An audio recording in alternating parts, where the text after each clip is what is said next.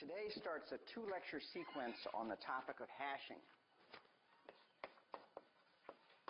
which is a really great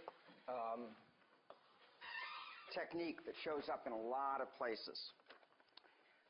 So we're going to introduce it through a problem that comes up often in compilers called the symbol table problem. And the idea is that we have a table S holding n records, okay, where each record, just to be a little bit more explicit here, so each record typically has a bunch of, this is record X. X is usually a pointer to the actual data. Okay, so when we talk about the record X, we usually mean some pointer to the data. And in the data, in the record, so this is a record, there's a key, we call the key of X. In some languages, it's key, it's X dot key or X arrow key, okay, or other ways of that'll be denoted in some languages. And there's usually some additional data called satellite data, which is carried around with the key. This is also true in sorting, that usually you're sorting records, you're not sorting individual keys. And so the idea is that we have a bunch of operations that we would like to do on this data, on this table. So we want to be able to insert an item X into the table, which just essentially means that we update the table by adding the element X. We want to be able to delete an item from the table.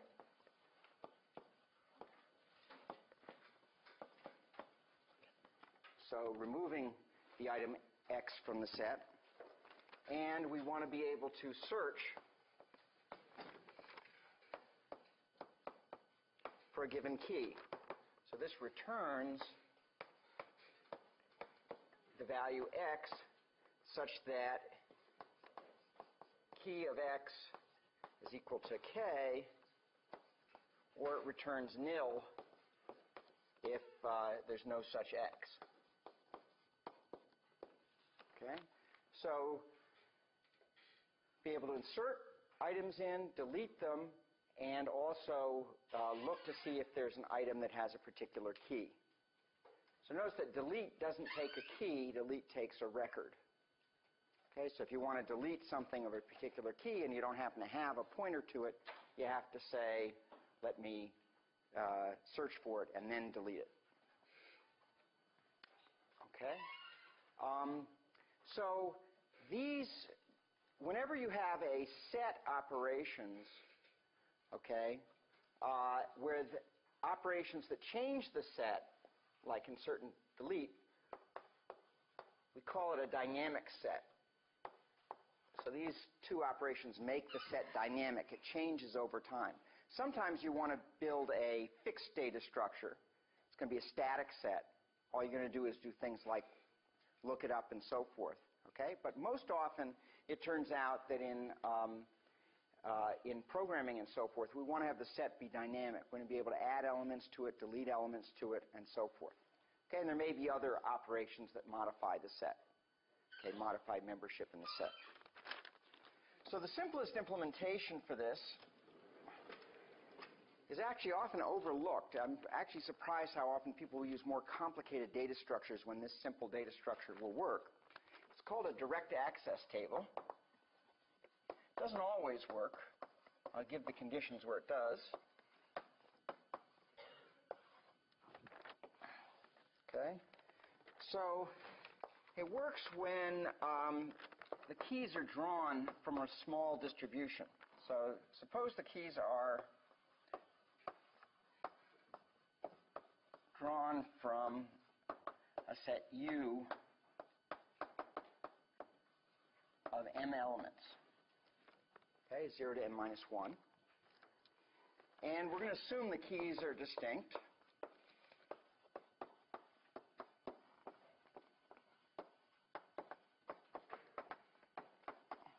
Okay, so the way a direct access table works is that you set up an array T,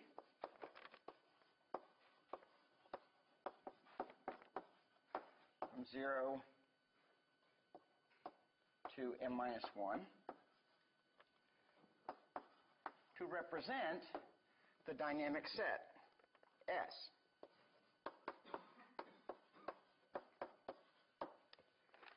Such that T of K is going to be equal to X if X is in the set and its key is K, and nil otherwise. Okay? So you just simply have an array, and if you have a record whose key is some value K, key is 15, say, then slot 15, if the element is there, has the element, and if it's not in the set, it's nil. Okay, very simple data structure. Okay, insertion, just go to that location and set the value to the inserted value. For deletion, just remove it from there, and to look it up, you just index it and see what's in that slot. Okay, very simple data structure. All these operations, therefore, take constant time in the worst case. Okay? But as a practical matter, the places you can use this strategy are pretty limited. Okay, what's the issue of limitation here? Yes? No, you already assumed that keys are distinct. I was going to say you have multiple. Okay, so that's a limitation, surely. Okay, but there's actually a more severe limitation. Yeah? Hard to draw the keys from 0 to n minus 1. What does that mean? It's hard to draw them. It's hard to draw them in a reproducible way, so I'll have the same key when I'm going back to get the element. No? Yeah. M minus 1 could be a huge number. Okay, like for example, suppose that I want to have my set drawn over 64-bit values. Okay, the things that I'm storing in my table is a set of 64-bit numbers. Okay, and so maybe a small set, maybe we only have, a few thousand of these elements. Okay, but they're drawn from a 64-bit value, then this strategy requires me to have an array that goes from 0 to 62 to the 64th minus 1. How big is 2 to the 64th minus 1, approximately? Yeah, it's like big. It's like 18 quintillion or something.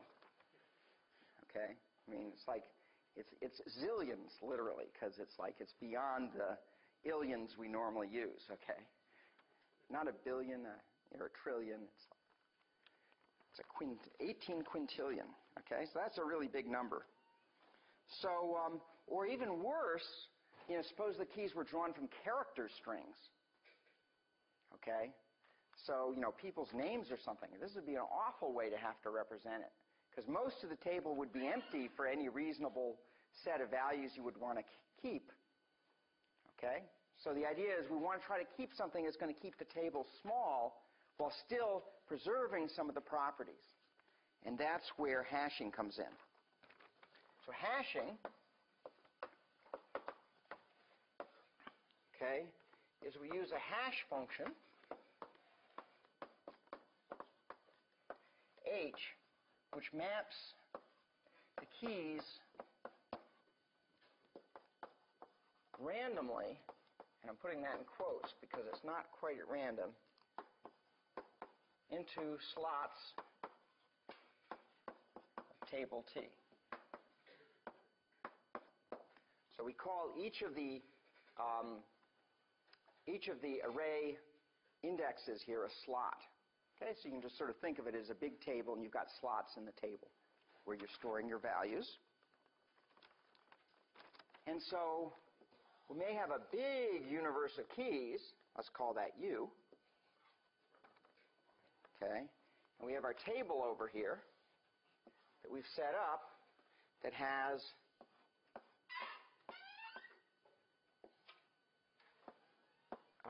M slots.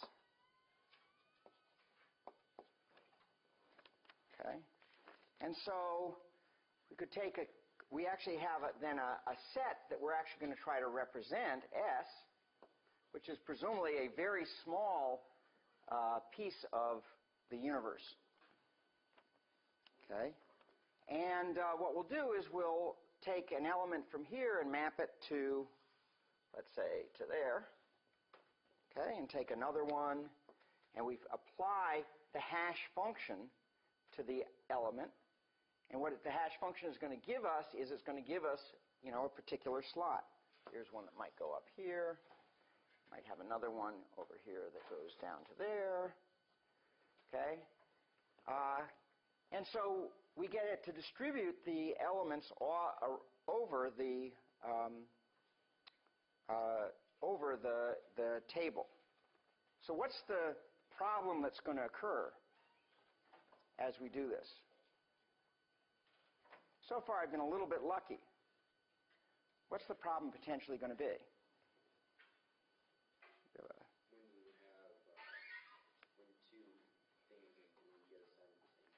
When two things or an S, more specifically, get assigned to the same value. So I may have a guy here, and he gets mapped to the same slot that somebody else has already been mapped to. And when this happens, we call that a collision.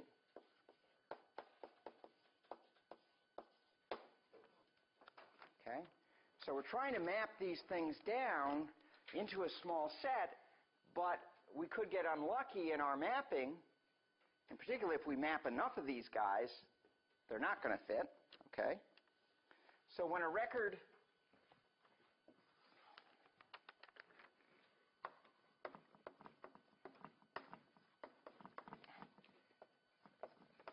to be inserted maps to an already occupied slot,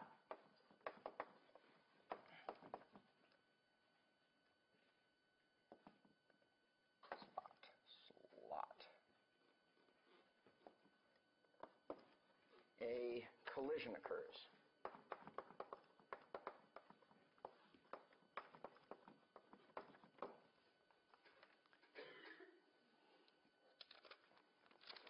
Okay, so looks like this method's no good. Okay, but no, there's a pretty simple thing we can do. What should we do when two things map to the same slot? If we want to represent the whole set, so we can't lose any data. Can't treat it like a cache. In a cache, what you do is it uses a hashing scheme, but in a cache, you just kick it out because you don't care about representing a set precisely. Okay? But in a hash table, you're programming, you often want to make sure that the values you have are exactly the values in the set, so you can tell whether something belongs to the set or not. So what's a good strategy here? Yeah, create a list for each slot and just put all the elements that hash to the same slot into the list. And that's called resolving collisions by chaining. Okay? And the idea is to link records in the same slot into a list. So for example, imagine this is my hash table, and this, for example, is slot I. Okay? I may have several things that are, so I'm going to put the key value.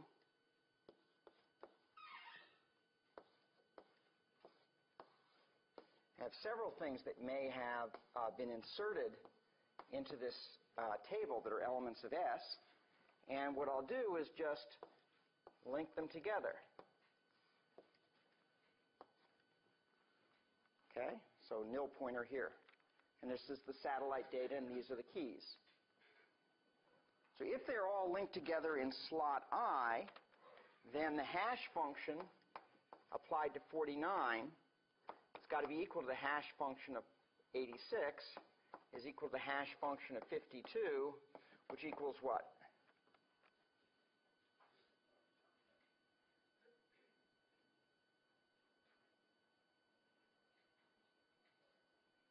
There's only one thing I haven't. I, good. Even if you don't understand it, your quizmanship should tell you. He didn't mention I. That's equal to I. So the point is, when I hash 49, the hash of 49 produces me some index in the table, say I, okay, and everything that hashes to that same location is linked together into a list. Okay, every record. Okay, any questions about what the mechanics of this? I hope that most of you have seen this, seen hashing, basic hashing in 6001, right? Did I teach it in 6? They used to teach it in 6001. Yeah? Okay. Some people saying, I don't know, maybe. Okay. They used to teach it. Okay. Good. So, so let's analyze this this strategy. So the analysis. We'll first do worst case. Okay. So what happens in the worst case with hashing? Yeah, raise your hand so that I can call on you. Yeah. Yeah, all hash keys, well, all the keys in S, I happen to pick a set S where my hash function happens to map them all to the same value. That would be bad, okay? So every key hashes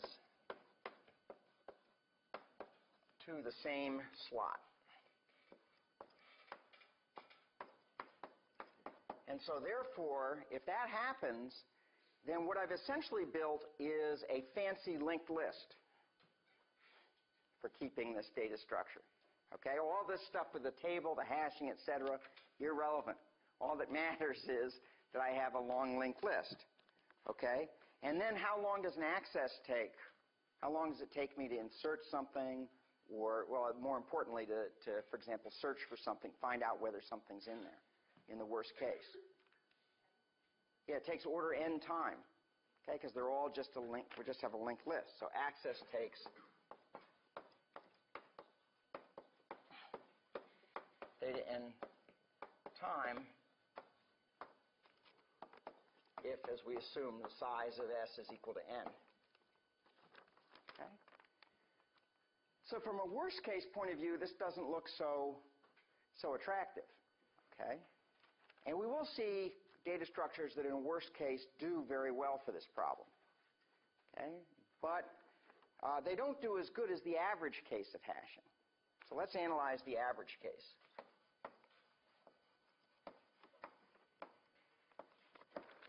In order to analyze the average case, I have to, whenever you have averages, whenever you have probability, you have to state your assumptions. Okay? You have to say what is the assumption about the behavior of the system. And it's very hard to do that because you don't know necessarily what the hash function is. But let's imagine an ideal hash function. What should an ideal hash function do?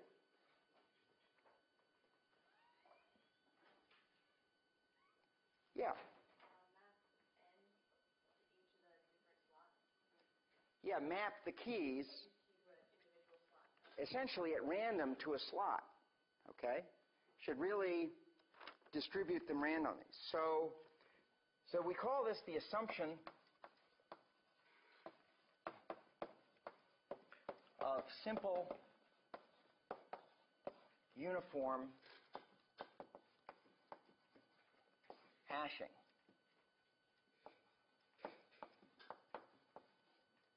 And what it means is that each key, K in S, is equally likely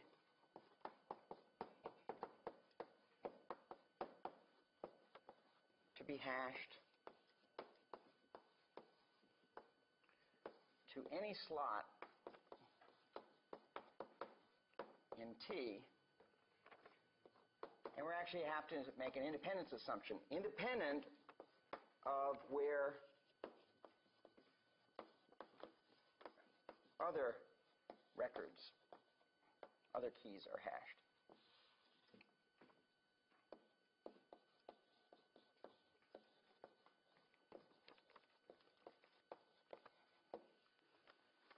Okay, so we're going to make this assumption, and it includes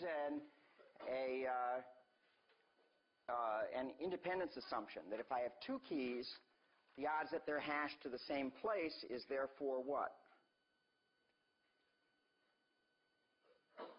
What are the odds that two keys under this assumption are hashed to the same slot if I have, say, m slots?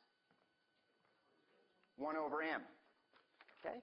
What are the odds that one key is hashed to slot 15? 1 over m. Okay? Because they're being distributed. But the odds in particular that two keys are hashed to the same slot, 1 over m. Okay?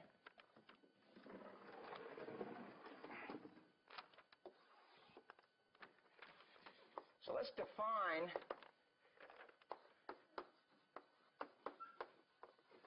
is there a question? No? Okay. The load factor, okay, of a hash table with n keys and m slots to be alpha, which is equal to n over m, okay? Which is also, if you think about it, just the average number of keys per slot.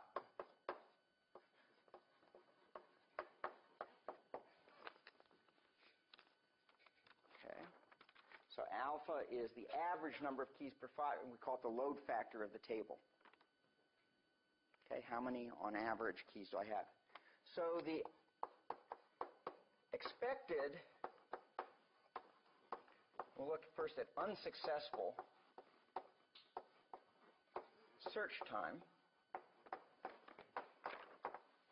So by unsuccessful search, I mean I'm looking for something that's actually not in the table. It's going to return nil.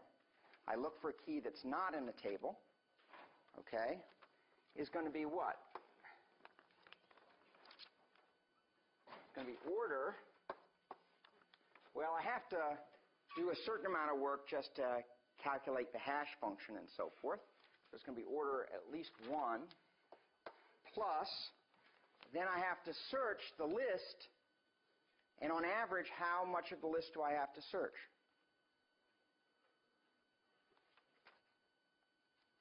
What's the cost of searching that list on average if I'm searching at random? If I'm searching with for a key that's not in the table. Okay? Whichever one it is, I got to search to the end of the list, right? So what's the average cost over all the slots in the table? Alpha. Right? Alpha. That's the average length of a list. Okay? So this is essentially the cost of doing the hash and then accessing the slot. And that is just the cost of searching the list. Okay? So the expected unsuccessful search time is proportional essentially to alpha. And if alpha is bigger than 1, it's order alpha. If alpha is less than 1, it's constant. Okay? so when is the expected search time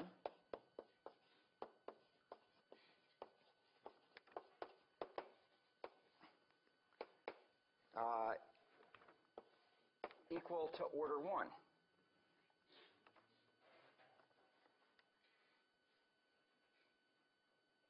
So when is this order 1?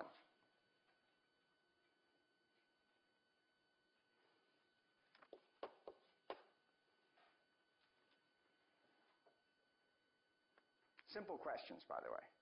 I only ask simple questions. Sometimes I ask hard questions. Okay. Yeah. Yeah, or in terms, first we'll get there in 2 steps, okay? In terms of alpha, it's when? When alpha is constant. If alpha in particular is, alpha doesn't have to be constant, it could be less than constant, is O of 1, right, okay? Or equivalently, which is what you said, okay, if n is O of m. Okay, which is to say, if the number of elements in the table is upper bounded by a constant times m, then the search cost is constant. So a lot of people tell you, oh, a hash table runs in constant search time. Okay, that's actually wrong. Depends upon the load factor of the hash table. Okay, and people have made programming errors based on that misunderstanding of hash tables. Okay, because they have a hash table that's too small for the number of elements they're putting in there, doesn't help. Okay, the number may, in fact will grow with the, since this is 1 plus n over m, it actually grows with n.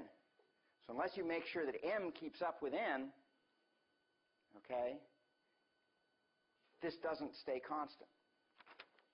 Okay. Now it turns out for a successful search, it's also 1 plus alpha.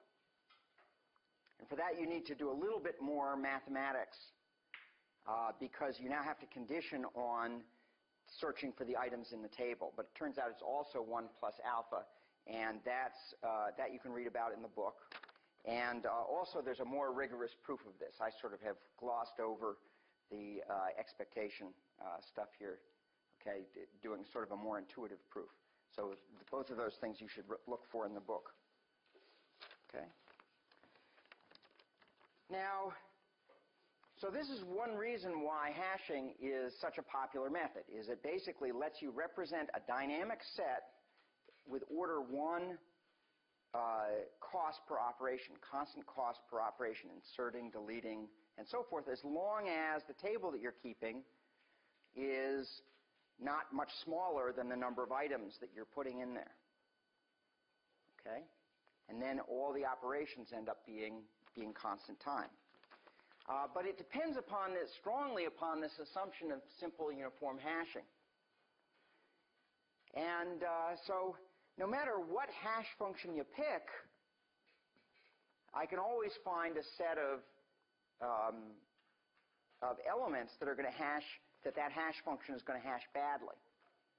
Okay? I just could generate a whole bunch of them and look to see where the hash function takes them, and in the end, pick a whole bunch that hash to the same place. We're actually going to see a way of countering that, but in practice, people understand that most programs that need to use things aren't really reverse engineering the hash function. And so there's some very simple hash functions that seem to work fairly well in practice. So in choosing a hash function,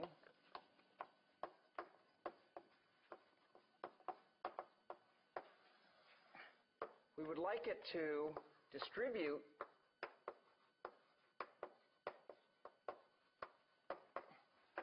keys uniformly into slots.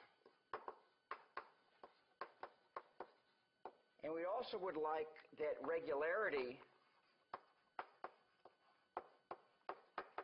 in the key distributions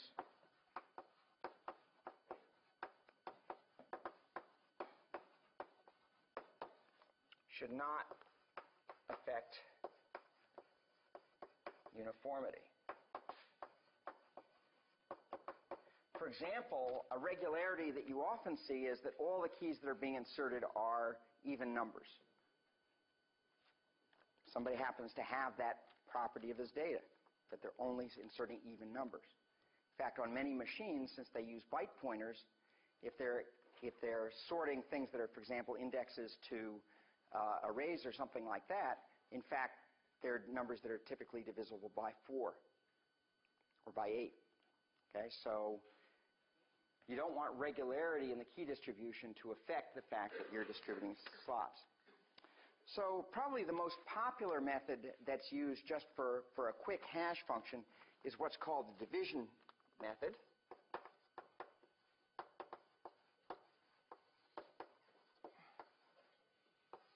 Okay, and the idea here is that you simply let h of k for a key equal k modulo m, where m is the number of slots in your table. Okay.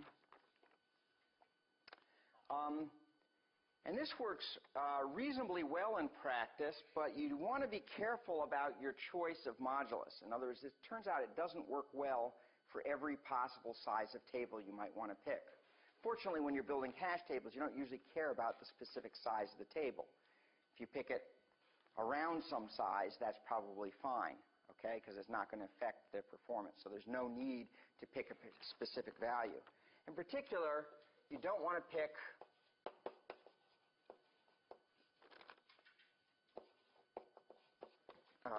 m with a small divisor.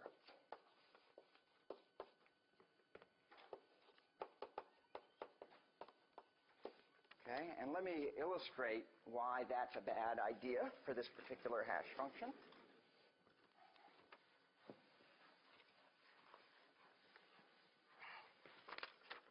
Okay. Oh, I should have said small divisor D.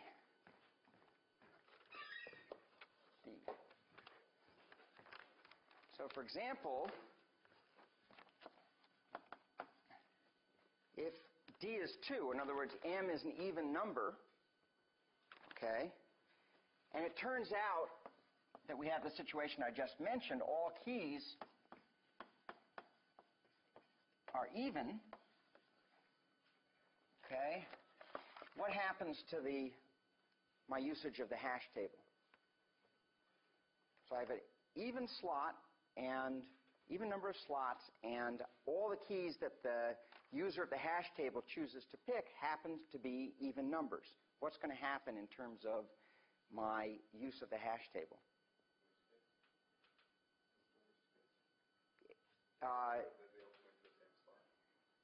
Well, in the worst case, they're always all going to point to the same slot no matter what hash function I pick. But here, let's say that, in fact, my hash function does do a pretty good job of distributing, but I have this property.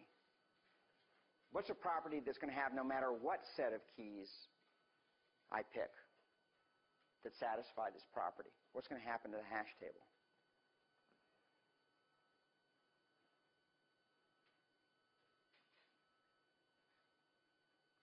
So I have an even number mod an even number. What does that say about the hash function?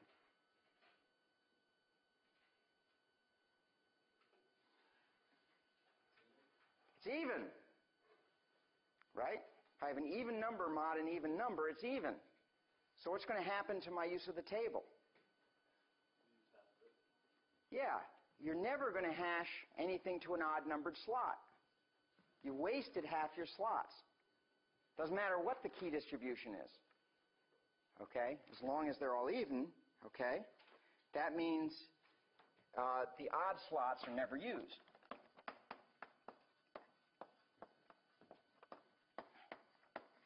Okay? An extreme example, here's another example. Imagine that m is equal to 2 to the r. In other words, all its factors are small divisors. Okay? In that case, if I think about taking k mod m, okay, the hash doesn't even depend on all the bits of k. Okay?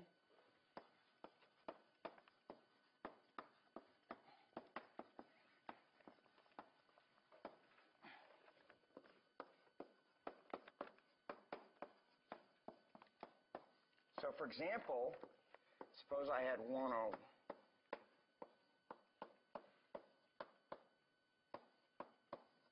And r equals 6. Okay, so m is 2 to the 6th. So I take this binary number, mod 2 to the 6th. What's the hash value? I take something mod a power of 2. What does it do?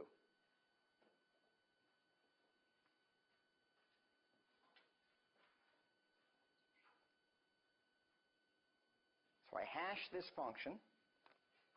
This is k. Okay, in binary.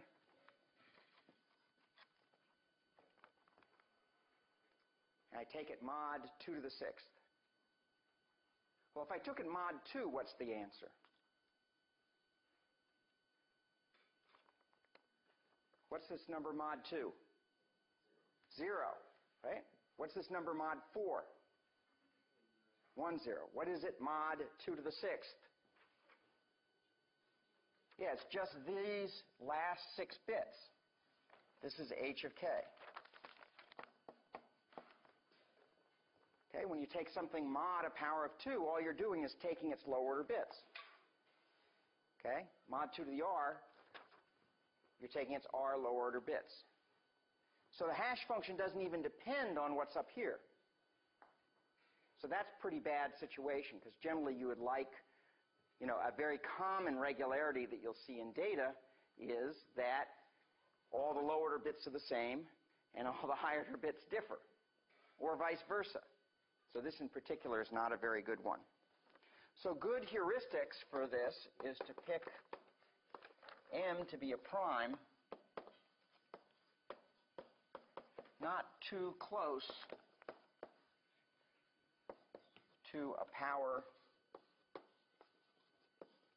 of 2 or 10, because those are the two common bases that you see regularity in the world. Okay?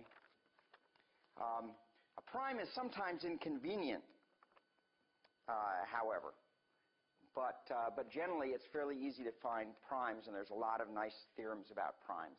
So generally what you do if you're just coding up something and you know what it is, you can pick a prime out of a textbook or out of a, look it up on the web or write a little program or whatever and pick a prime. Not too close to a power of 2 or 10, and it'll probably work pretty well.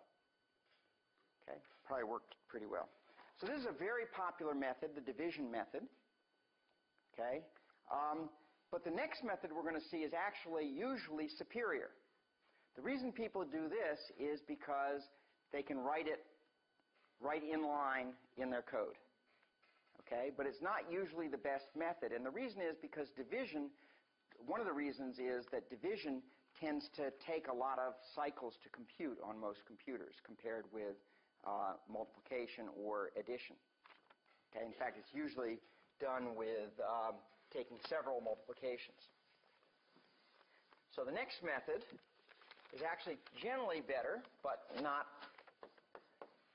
none of the hash function methods that we're talking about today are in some sense provably good hash functions. Okay.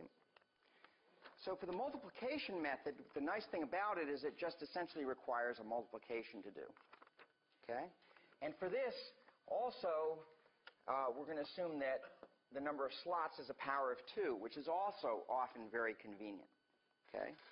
And for this, we're going to assume that the computer has W-bit words.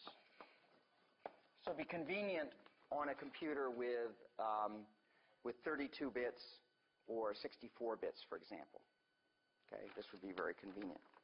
So the hash function is the following: h of k is equal to a times k mod 2 to the w, right shifted by w minus r. Okay? So the key part of this is a, which is chosen to be an odd integer in the range between 2 to the w minus 1 and 2 to the W. Okay? So it's an odd integer that's the full width of the computer word. Okay? And what you do is you multiply it by whatever your key is, by this funny integer, and then take it mod 2 to the W. And then you take the result and right shift it by this fixed amount, W minus R. So this is a bitwise right shift. Okay? So let's look at what this does, but first let me just give you a couple of tips on how you pick what you don't pick for A. So you don't pick A too close to a power of 2.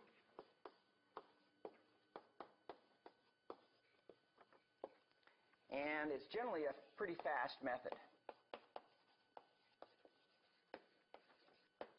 because multiplication mod 2 to the W is faster than division.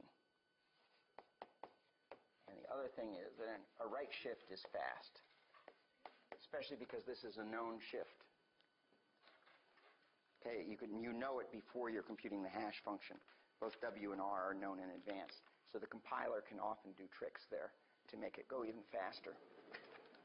So let's do an example to understand how this hash function works.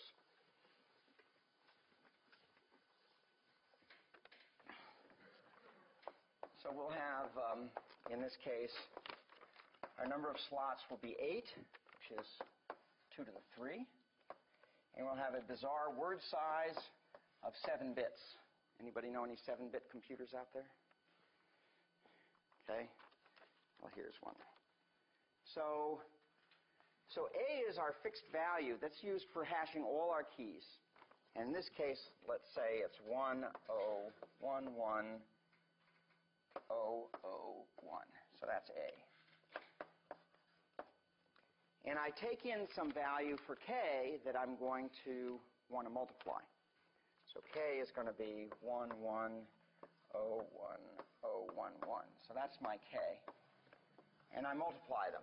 When I multiply 2, each of these is the full word width. You can view it as the full word width of the machine, in this case 7 bits. So in general, this would be like a 32-bit number, and my key, I'd be doing multiplying two 32-bit numbers, for example. Okay? And so when I multiply that out, I get a 2W-bit answer. So when you multiply 2 W-bit numbers, you get a 2W-bit answer. In this case, it happens to be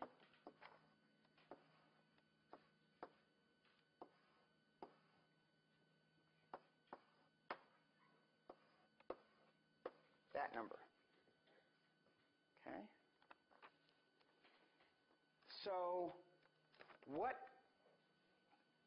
So that's the product part, okay? And then we take it mod 2 to the W. Well, what mod 2 to the W says is that I'm just ignoring the high order bits of this product. So all of these are ignored.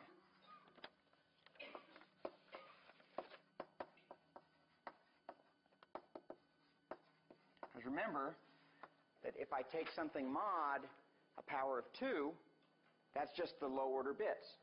So I just get these low order bits as being the mod. And then the right shift operator, and that's good also, by the way, because a lot of machines, when they multiply two 32-bit numbers, they'll have an instruction that gives you just the 32 lower bits. And it's usually an instruction that's faster than the instruction that gives you the full 64-bit answer. Okay? So that's very convenient. And the second thing is then that I want just the, in this case, 3 bits that are the higher order bits of this word. So this ends up being my H of K. And these end up getting removed by right shifting this word over. So you just right shift that in, zeros come in a higher order bit, and you end up getting that value of h of k. Okay? So to understand what's going on here, why this is a pretty good method, what's happening with it, okay? You can imagine that one way to think about it is to think of A as being a binary fraction. So imagine that the decimal point is here. Sorry, the binary point. Okay, the radix point is here. Then when I multiply things, I'm just taking the binary point ends up being there. Okay? So if you just imagine that conceptually. We don't have to actually put this into the hardware because we just do what the hardware does, but I can imagine that it's there and that it's here. And so what I'm really taking is the fractional part of this product if I treat A as a fraction of a number. So we can sort of look at that as sort of a modular wheel.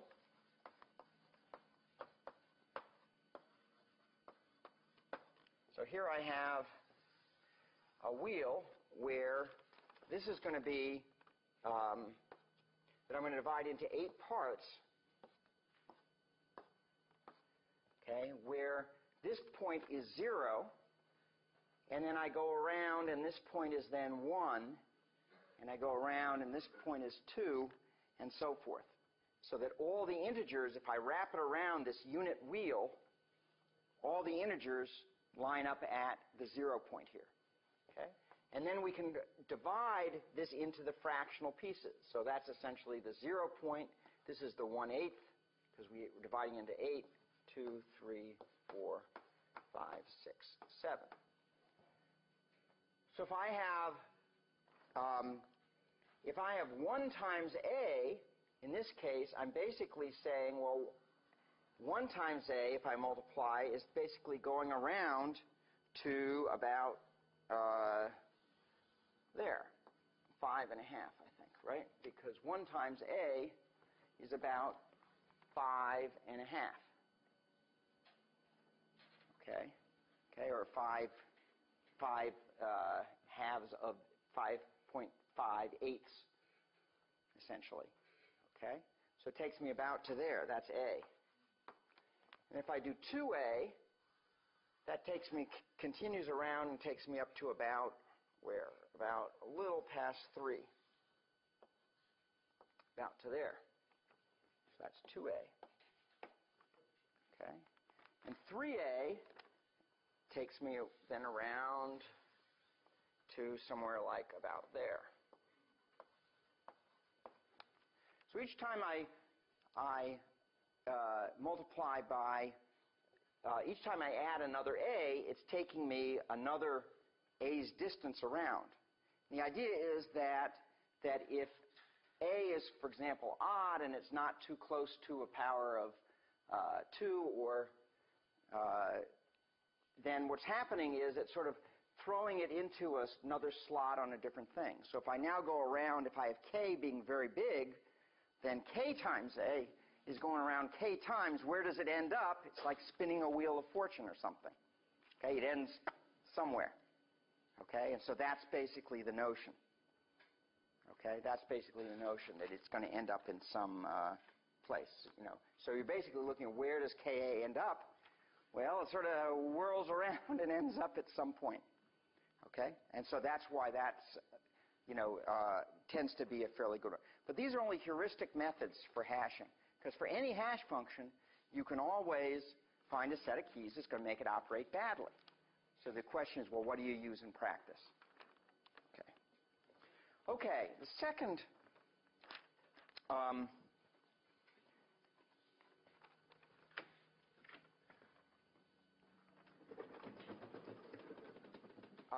topic that I want to so we talked about resolving collisions by chaining. Okay. There's another way of resolving collisions, which is often useful, which is resolving collisions by what's called open addressing.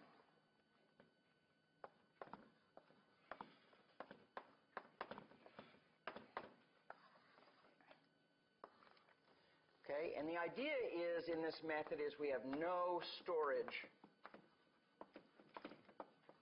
for links.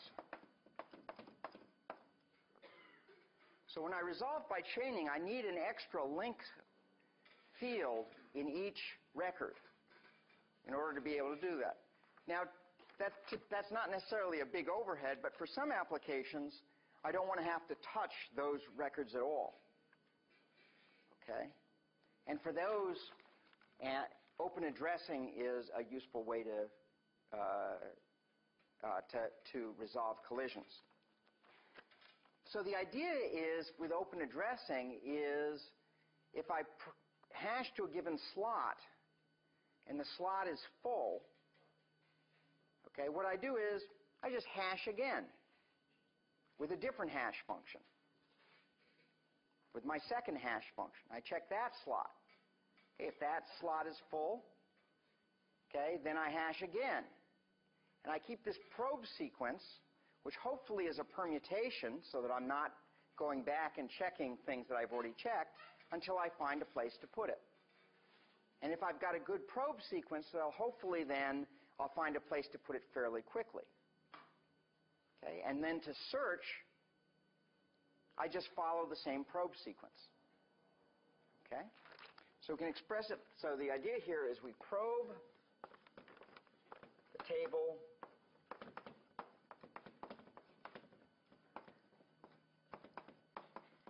systematically till an empty slot is found. Okay? And so we can extend that by looking as if the sequence of hash functions were in fact a hash function that took two arguments, a key and a probe step. In other words, is it the 0th one or first one, the second one, etc. Okay, so it takes two arguments. So H is then going to map our universe of keys across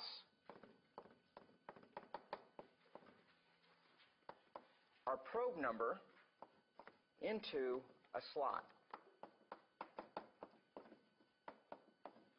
So this is the universe of keys.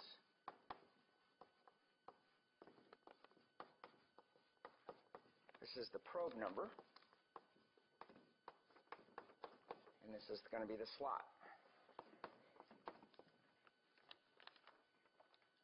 As I mentioned, the probe sequence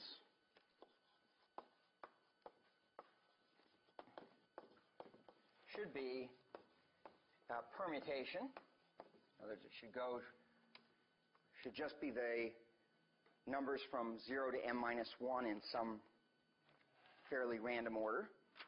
Okay, should be just rearranged. Okay, and the other thing in this about open addressing is that you don't have to worry about in chaining is that the table may actually fill up.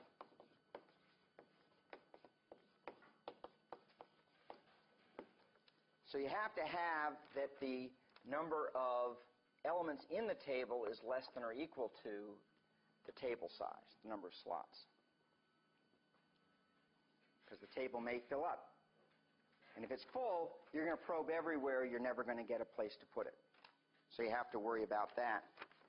And the final thing is that in this type of scheme, deletion is difficult. It's not impossible. There are schemes for doing deletion.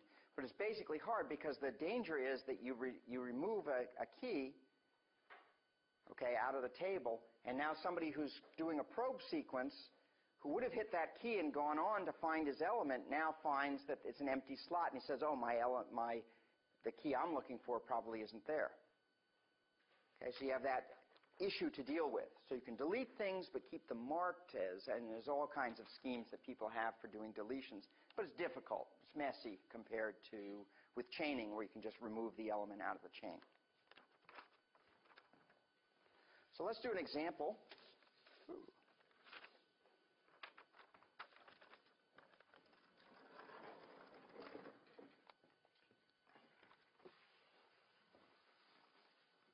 Just so that we make sure we're on the same page.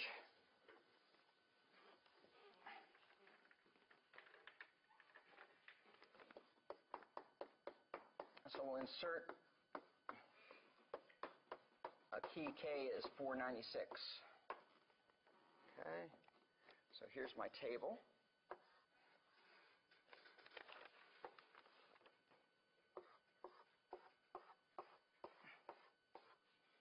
And I've got some values in it.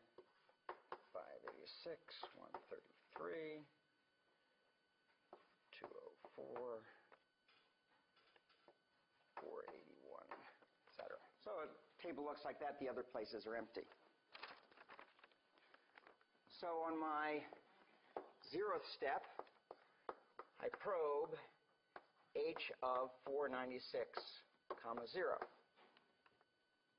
Okay, and let's say that takes me to the slot where there's 204. And so I say, up, something there. Have to probe again. So then I probe H of 496, comma 1. Maybe that maps me there. And I discover, oh, there's something there. So now I probe H of 496, comma 2. And maybe that takes me to there. It's empty. So if I'm doing a search, I report nil. If I'm doing an insert, I put it there. Okay? And then if I am looking for that value, if I put it there, then when I'm looking, I go through exactly the same sequence. I'll find these things are busy, and then eventually I'll come up and discover the value. Okay? And there are various heuristics that people use as well, like keeping track of the longest probe sequence, because there's no point in probing beyond the largest number of probes that needed to be done globally to do an insertion. Okay, so if it took me 5 is the maximum number of probes I ever did for an insertion. A search never has to look more than 5. Okay, and so sometimes hash tables will keep that auxiliary value so that it can quit rather than continuing to probe until it finds until it doesn't find something. Okay, so search is use the same probe sequence. And if it's successful, it finds the record. And if it's unsuccessful, you find a nil. Okay, so it's pretty straightforward. So once again, as with just hash functions to begin with, there are a lot of ideas about how you should form a probe sequence, ways of doing this effectively.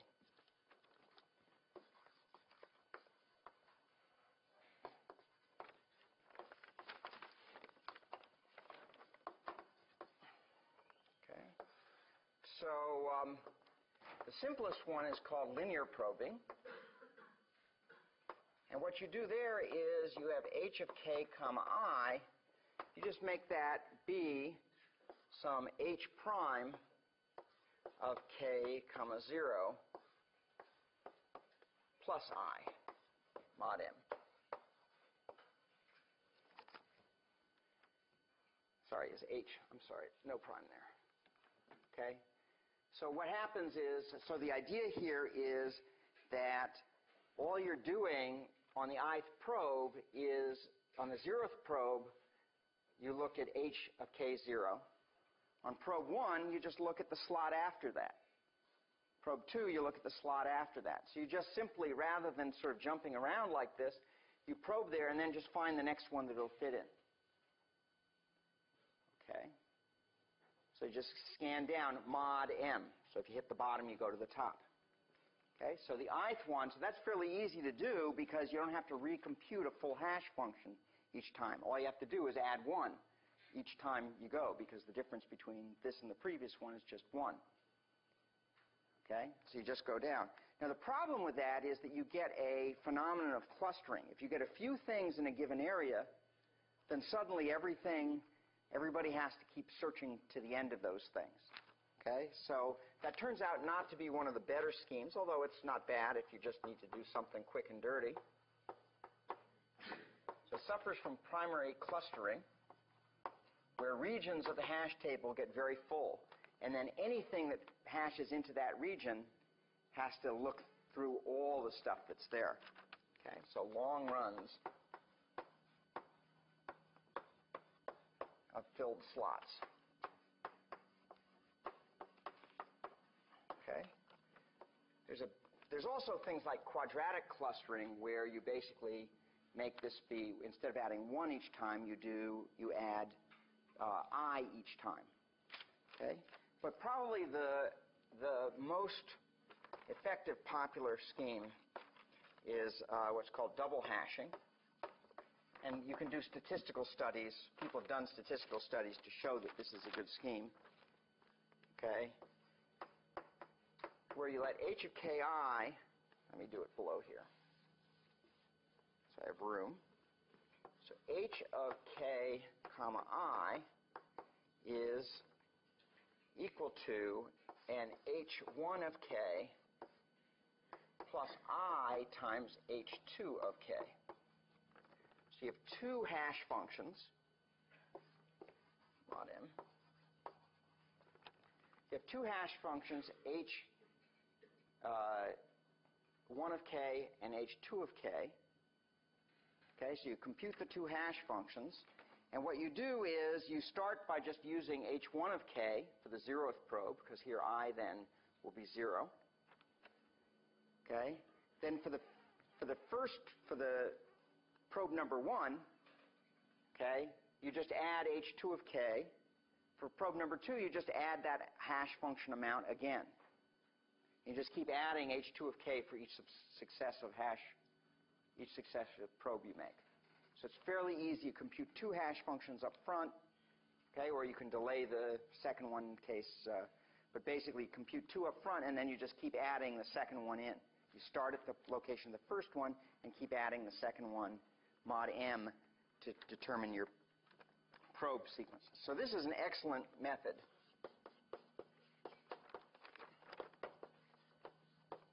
Okay, it does a fine job, and you usually pick m to be a power of 2 here. Okay, so that you're using usually people use this with the multiplication method, for example. So m is a power of 2, and h2 of k you force to be odd. Okay, so you don't use an even value there, because otherwise you're going to, for any particular key, you'd be skipping over. Once again, you'd have the problem that everything could be even or everything could be odd as you're going through. But if you make h2 of k odd and m is a power of 2, you're guaranteed to hit every slot. Okay? Okay, so let's analyze this scheme. This turns out to be a pretty interesting scheme to analyze. Got some nice math in it. So once again, in the worst case, hashing is lousy. So we're going to analyze average case.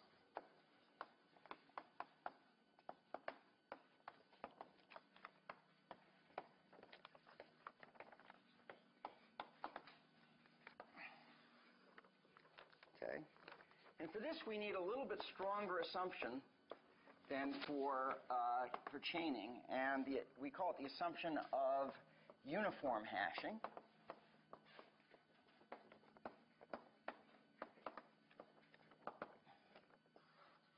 Which says that each key is equally likely, okay, to have any one of the m factorial permutations as its probe sequence.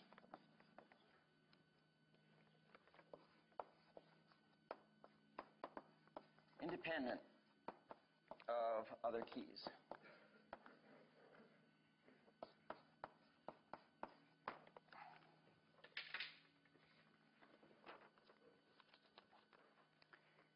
And the theorem we're going to prove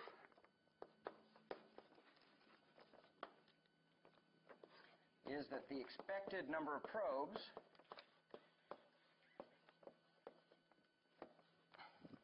is at most 1 over 1 minus alpha if alpha is less than 1. Okay? That is, if the number of keys in the table is less than the number of slots. Okay? So we're going to show that the number of probes is 1 over 1 minus alpha.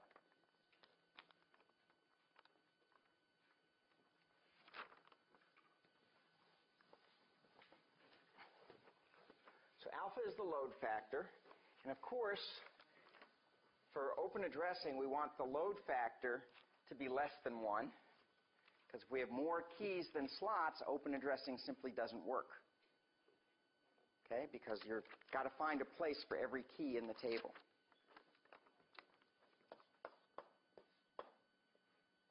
So proof, we'll look at an unsuccessful search. Okay. So the first thing is that one probe is always necessary.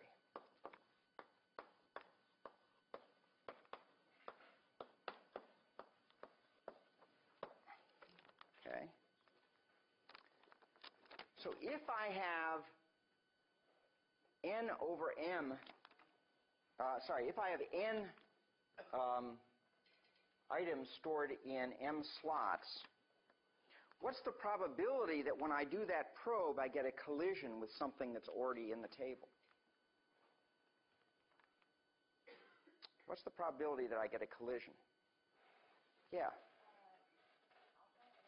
Yeah, n over m, right? So with probability n over m, we have a collision. Because my table has got n things in there. I'm hashing at random to one of them. Okay? So what are the odds I hit something? N over m. Okay? And then a second probe is necessary.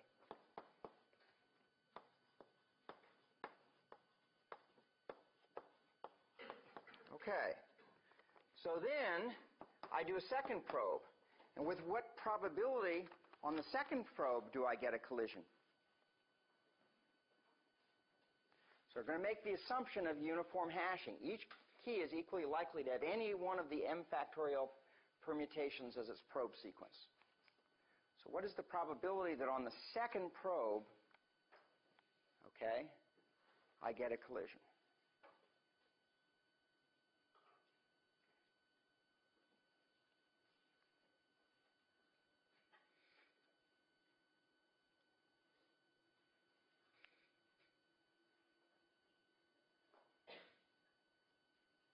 Yeah? If we're assuming that you're not choosing the same one over again? If it's a permutation, you're not, right? Exactly. So it would be n over n minus 1. Something like that. What is it exactly? So that's the question. Okay? So you're not going to hit the same slot because it's going to be a permutation. Yeah? Yeah, that's exactly right. Okay? n minus 1 over m minus 1. Because I've essentially eliminated that slot that I hit the first time. And so I have now, and there was a key there, so now I'm essentially looking at random into the remaining m minus 1 slots where there are aggregately n minus 1 keys in those slots. Okay, everybody got that? Okay? So with that probability, I get a collision. That means that I need a third probe necessary. Okay? And we keep going on. Okay? So what is it going to be the next time? Yeah, it's going to be n minus 2 over m minus 2. So So let's note, okay, that n minus I over m minus I, okay, is less than equal to is less than n over m, which equals alpha.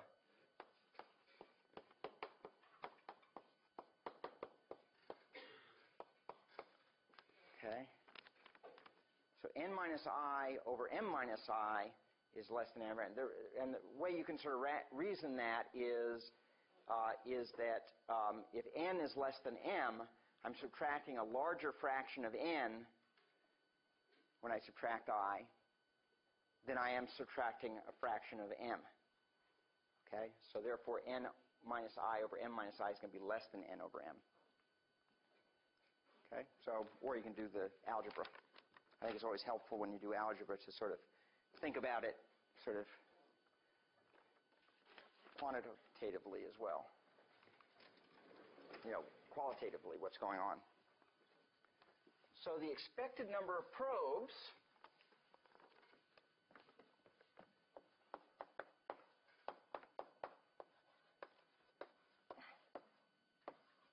is then going to be equal to, because we need some space, well, we have 1, which is forced, because we've got to do one probe, plus, with probability n over m, I have to do another probe, plus with probability of n over m, minus 1, I have to do another probe,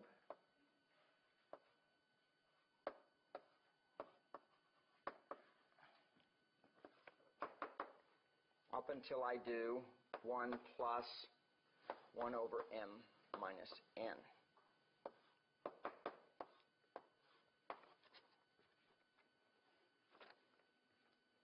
Okay? So each one is cascading what's happened. In the book, there's a more rigorous proof of this using indicator random variables. I'm going to give you the short version. Okay? So basically, this is my first probe. With probability n over m, I have to do a second one. And the result of that is that with probability n minus 1 over m minus 1, I have to do another. And with probability n over 2 minus m minus 2, I have to do another, and so forth. So that's how many probes I'm going to end up doing. Okay? So this is less than or equal to 1 plus alpha times 1 plus alpha times 1 plus alpha times 1 plus alpha.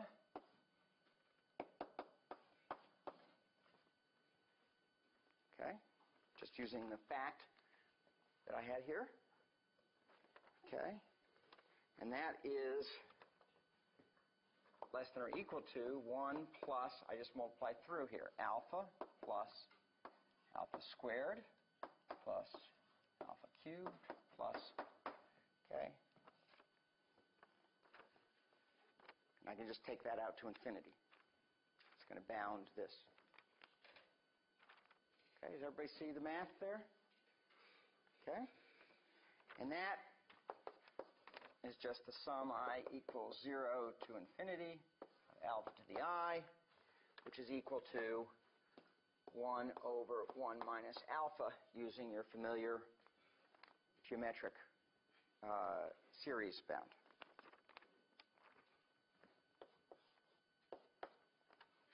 Okay?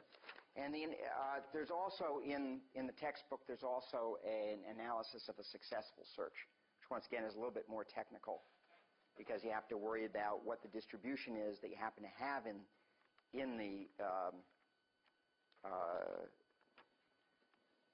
table when you're searching for something that's already in the table. But it turns out it's also bounded by 1 over 1 minus alpha. So let's just look to see what that means.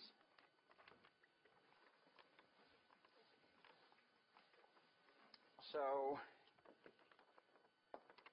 if alpha is less than 1 is a constant, it implies that it takes order 1 probes.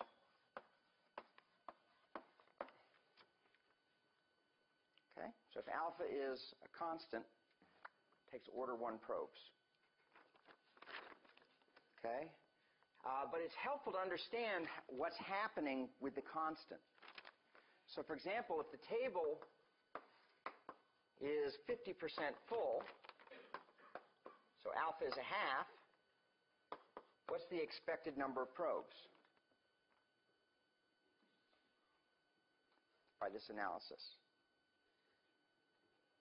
2, because 1 over 1 minus a half is 2. Okay? If I let the table fill up to 90%,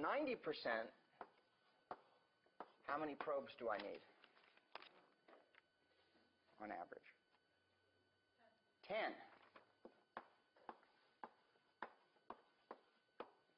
So you can see that as you fill up the table, the cost is going dramatically. Okay? And so typically you don't let the table get too full. Okay? You don't want to be pushing 99.9% utilization. Oh, I get this great hash table, it's got full utilization. It's like, yeah, it's slow. Okay? Then it's really, really slow. Okay? Because as alpha approaches 1, the time is approaching essentially m. Okay? Or n. Good. So next time, we're going to address head-on in what is one of the, I think, most interesting ideas in algorithms. We're going to talk about how you solve this problem that no matter what hash function you pick, there's a bad set of keys. Okay, so next time we're going to show that there are ways of confronting that problem, very clever ways, and we use a lot of math for it, so it'll be a really fun lecture.